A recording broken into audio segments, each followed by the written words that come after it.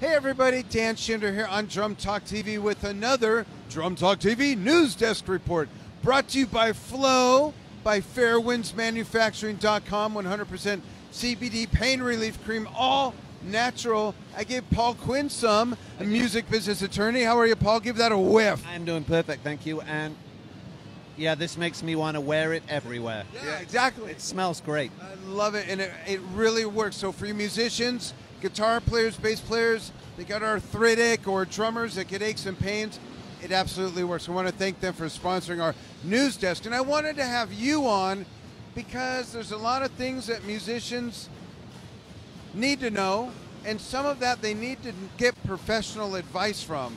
So I thought, who else to bring on than Paul Quinn, music business attorney, and maybe you could talk about two things that every musician should really consider seeking out professional representation for, rather than trying to figure it out from a YouTube video or a pamphlet. Well, I will absolutely tell you, do not figure it out from a YouTube video.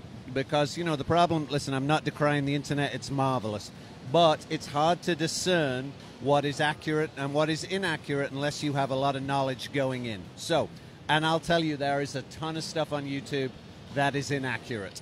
So, yes, there are clearly some things you have to do yourself, and there are clearly some things you need to seek professional advice. I tell my clients when they come to me, never sign an agreement. In fact, sometimes I'll tell them don't sign anything except an autograph without running it past an attorney.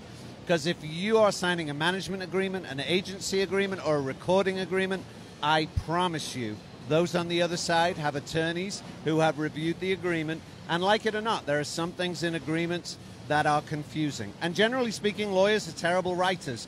So when you read a paragraph that's 15 lines and it's one sentence with 22 subordinate clauses in it, even after 20 years of experience and 3 years of law school, sometimes I can't understand it either. So the goal, of course, in that case is to clarify it, make sure... Decipher, right? There's a lot of deciphering. Decipher it and rewrite it so it makes sense. I do firmly believe every contract should be understandable by everybody. So that brings clarity, so it says what it means and means what it says. And the other thing is you're much less likely to breach your agreement if you understand what your obligations are, and you're much more likely to hold the other side to their obligations if you understand what they are. So never sign anything, except an autograph without running it by a lawyer. And in fact, one of my very first cases would actually undermine that piece of advice. Back when I was a very young lawyer, I had a lawsuit filed against a client of mine saying he had a record agreement. I asked my client, and he said I never signed an agreement with them.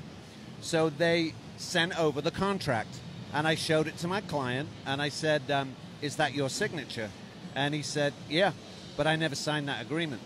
So the lawyer, thankfully, for the other side was an honest guy, and I asked to have the original contract examined by an expert. He agreed, and what we found was the contract had been printed over the top of his signature, which he had provided at a conference on an 8.5 by 11 piece of paper as an autograph. So wow. There are, I know this is a shock, there are disreputable people out there. Thankfully, they're in the... that would do things like that, very few. One of those in my career. But, you know, they're out there, so pay attention. I actually, true story, I actually have two signatures. I have a signature that I use for any sort of legal document like that, and I have a signature for when I sign books and things like that. They're totally different. That makes sense because no one can copy it. Yeah, right. If they copy and try and use it on something, I can track it, I can show...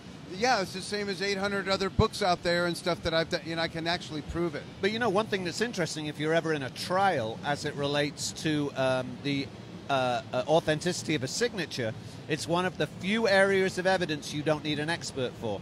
So, you know, experts can charge you anywhere from $3,000 to several $1,000s an hour for their time. But with signatures, you can have the jury make up their own minds. So, you know, there are ways around it without costing you a fortune. You asked for two pieces of advice, though. And the other one is understanding your publishing. Because overwhelmingly, songwriters, and I won't name any names, but I have asked so many people, have you copyrighted your material? And they say, oh, yep, registered with ASCAP. I'm like, nothing to do with copyright. Completely different. So if you are a writer and you own your own publishing, you need to understand that you need to register your copyright, and then you need to register with a performing rights society, and you need to register your publishing company and cross-reference the publishing and the writing with that same company. Because if you don't, if they only have you as a writer and they don't have the publisher, they won't pay you anything at all. Until they can pay 100%, they won't pay 50%.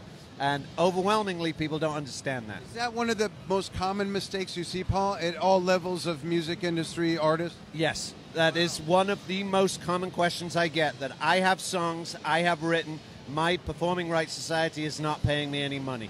And I will say, well, have you registered your publishing company? And they say, well, I own my own publishing. Have you registered your publishing company with ASCAP? And they'll say no.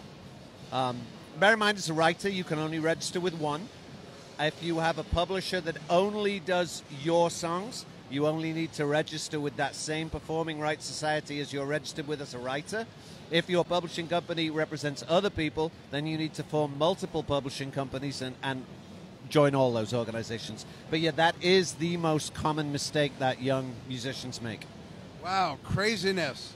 Craziness, yes. Yeah. And it's not that complicated. I mean, the truth is, there are some things that require a legal background and legal knowledge. Interpreting a major label record contract, you need a lawyer to do that.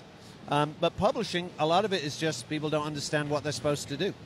And Paul, give everybody the disclaimer for this advice. Here's my disclaimer for this advice. I am an attorney licensed to practice law in the state of Florida and in the state of Missouri and in the federal courts of Missouri, Kansas, and Florida. So if you're not in one of those jurisdictions, this is not legal advice for your specific problem. That's a good, you only know you're talking to a lawyer when they disclaim everything they tell you. But so don't rely on it. But if you have a question, feel free, contact a lawyer or contact me. I'm in Tampa, Florida, Paul Quinn with one N. You'll find me on the internet. Happy to answer your questions.